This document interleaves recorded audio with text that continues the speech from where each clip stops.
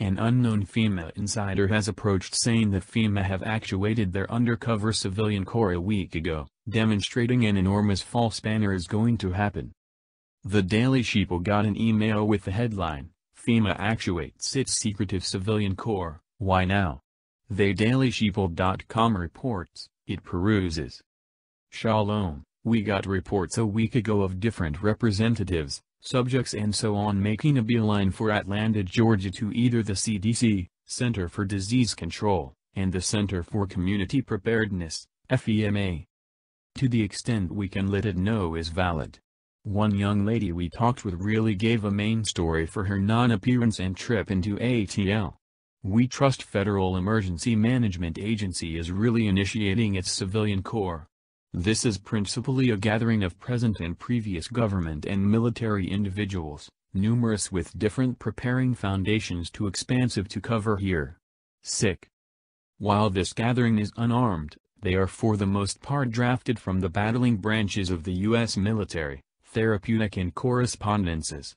We were educated that few organizations in Minnesota reacted huge quantities of their own veterans traveling south.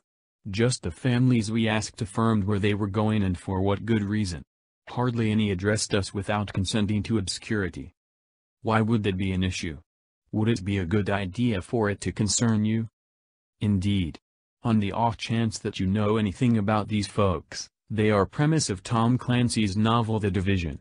This is a genuine gathering of real individuals, not some made-up brancher and so forth. For FEMA to pull in its whole civilian corps to Atlanta a week ago to train implies that something important is going to go down in the United States. While we can affirm, none of the general population we talked with gave us a straight answer. This is exceedingly concerning. Emphasis added. As of now, FEMA is denying the news. Anyway, that is the story as we probably am aware it.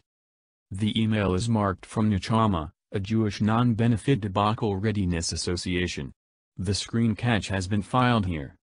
Musings? Is something important going to go down in the U.S. or then again is this only an ordinary preparing circumstance?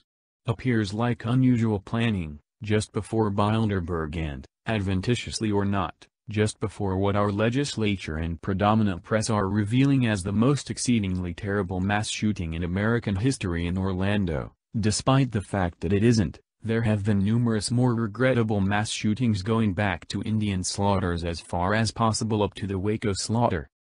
Is FEMA and Homeland Security getting ready for a remark down that whatever remains of us are willfully ignorant of?